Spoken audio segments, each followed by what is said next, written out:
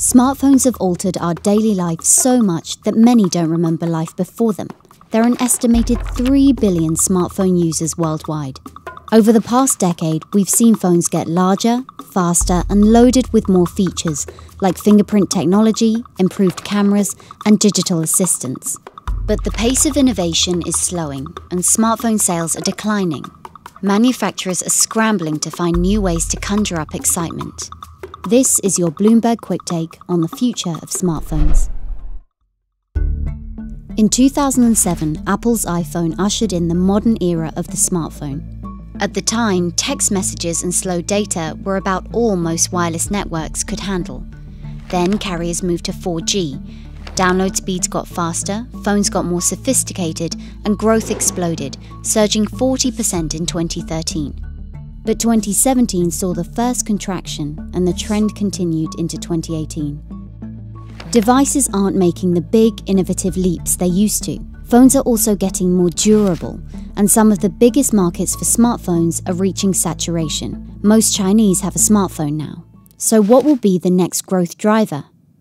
Some of the world's biggest smartphone makers seem to think it will be the foldable screen, which doubles the size of the display without making the phone gigantic.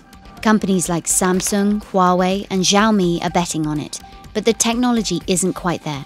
In April, Samsung had to delay the launch of its new foldable phone after some early users of the $2,000 Galaxy Fold reported that it failed after only a few days of use.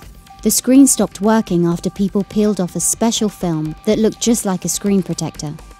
It was a pretty devastating blow so early in the process of releasing foldable phones.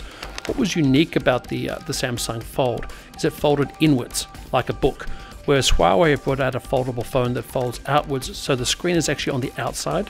What that means is it's not folding as hard, not so much of a crease down the middle as you have on the Samsung phone.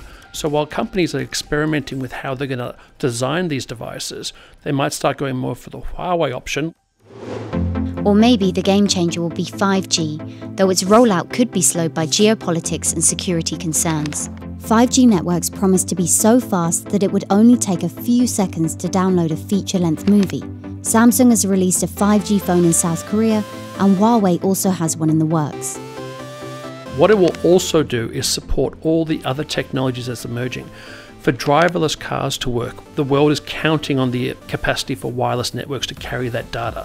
For the Internet of Things to work, which allows you to connect your fridge to the internet or remote control the lights in your house when you're not there, that requires a lot of bandwidth, a lot of data.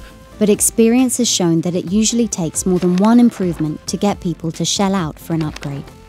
Even when we went from 2G to 3G to 4G, it was a combination of things. The ability to download the data made all these extra uses by the consumer so much more possible. But not everyone uses their phone the same way.